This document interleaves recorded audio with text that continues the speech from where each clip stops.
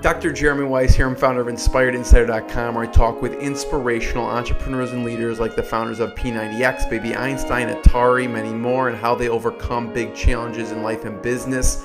This is part of the Skubana e-commerce mastery series, where top sellers and experts teach you what really works. Scott's going to teach us what really works to boost your e-commerce business. Skubana is a software platform to manage your entire e-commerce operation. And today we have Scott Margolius. He's founder of FeedbackRepair.com. If you didn't catch that in the opening statements, he helps people with feedback repair, and he helps protect Amazon, eBay sellers from bad reviews and make sure they don't get removed. He helps clean up nightmare situations of sellers' accounts or products getting banned.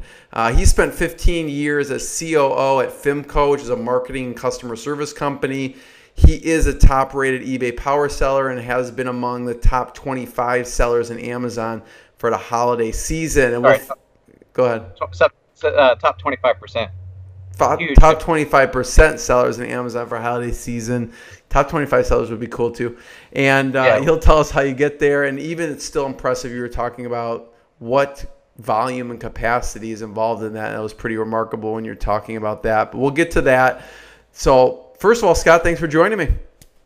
Hey, thank you. I appreciate the opportunity. Yeah. So Scott, on that note, since this is the Skubana e-commerce mastery series, my question is, what are some of the best, to end, what are some of the best actionable tips people should use to take action on right now to increase their e-commerce business? If we had to boil it down to just one or two, what should people start doing right now that will have the greatest effect on their business?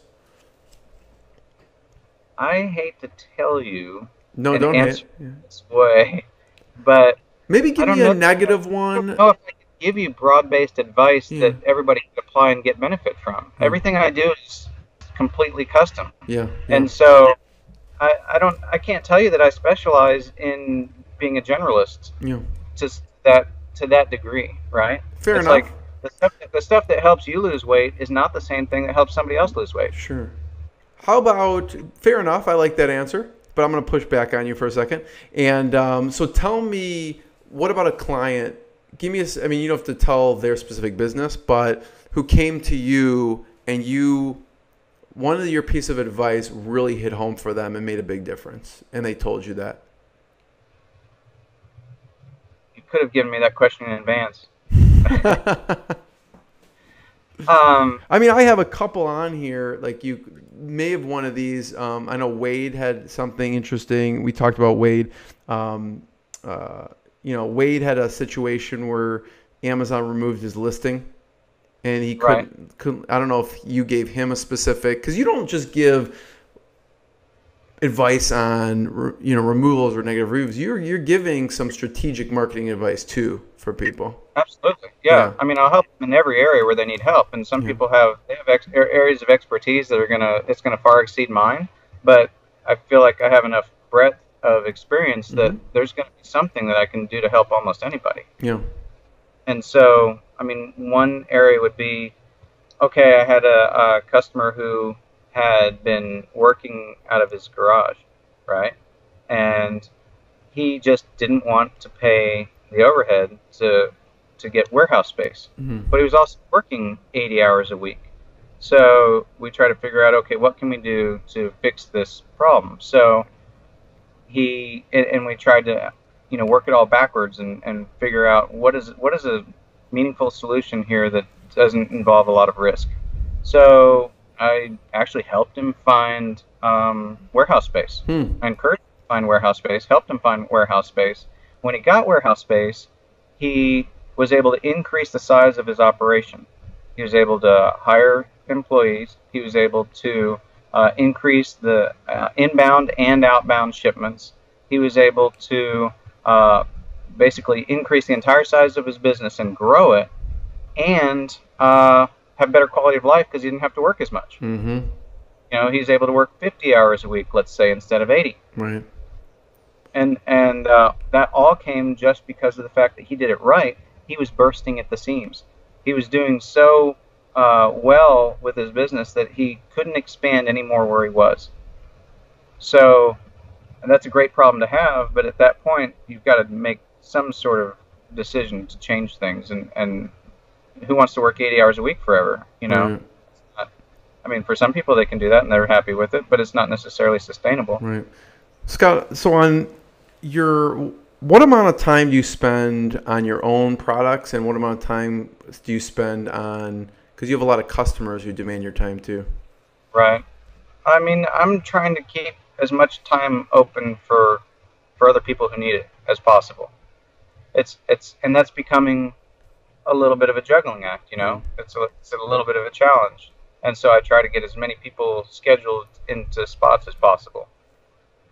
Is that also because you've streamlined over the years what you do as far as the selling goes? To some degree. I mean, I mentioned all the stuff that I haven't gotten listed, but then there are all the things that I have gotten listed that are now FBA, so I don't really have to touch it. Right. You know, I place the order, I buy the pallet, and then I process it, and I don't have to mess with it again. So I have a bad habit personally, not necessarily as much anymore, but with procrastinating. So I had, like 8 pallets of stuff that I shipped off to Amazon in January. A lot of that stuff's still selling. So that meant that that's probably not a very good buying decision for me, because I should have sold through it already and had to replenish. But in my case, that was stuff I'd probably purchased 6 months to almost a year prior. So it wasn't necessarily a timely decision. I needed my space back. You know, I got it in my warehouse. And I mean, I had to go out and buy 18 sections of pallet rack, or you wouldn't even be able to see me right now. All this stuff would be just right here. So it's just, I feel like I do a lot better job of helping other people solve their problems than necessarily applying those solutions to my own situation. Sometimes it's easier. When you ask me for specific advice about what I do best that's, you know, works for me, that doesn't necessarily mean that's the best advice for everybody else. Right, for sure. So it's interesting. I was talking to this guy who is a purple belt in Brazilian Jiu-Jitsu, and you know, has some like 3rd or 5th degree black belt in karate and all these disciplines. You know, Kali, and he was like a USA boxer, Golden Glove type boxer, and all these different, pretty decent high level across the board in a lot of different disciplines. But he will still say, you take your own best advantage, you know, the things that are best about you, and use that to your advantage, and that's different for different people. So he was a short guy who was like really, really fast.